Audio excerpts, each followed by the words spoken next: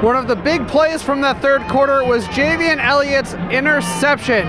Elliott is a redshirt senior who earned a scholarship this summer. Needless to say, this was a dream come true for Elliott. It's huge, you know. Just being able to, just for coach to give me an opportunity again, you know, is very big. Elliott was mobbed by his teammates, proving the play was not just big for him. The team responded just because we're a family, and when we see one of ours kind of come from the bottom, to be honest, and and to earn his scholarship and for him to work, we see his work ethic.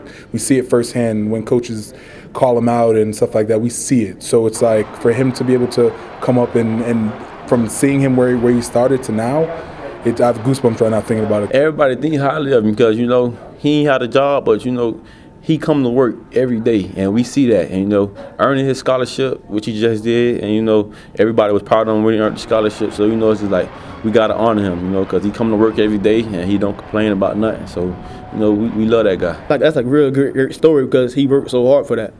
I mean, he really worked hard for that. He a really genuine guy. Especially LaMarcus Brutus and Derwin, they was right there, and then like I tried to get up, and when I tried to get up, it's like 10 people just like forced me back in the ground. They was just slapping me around. It was a huge moment. And just like his teammates, Elliott understands one big play doesn't make a season. At the same time, I have to accept the fact that the game's over with and we got to move on to the next game. But I still, you know, it's a process, you know, and it's just the beginning.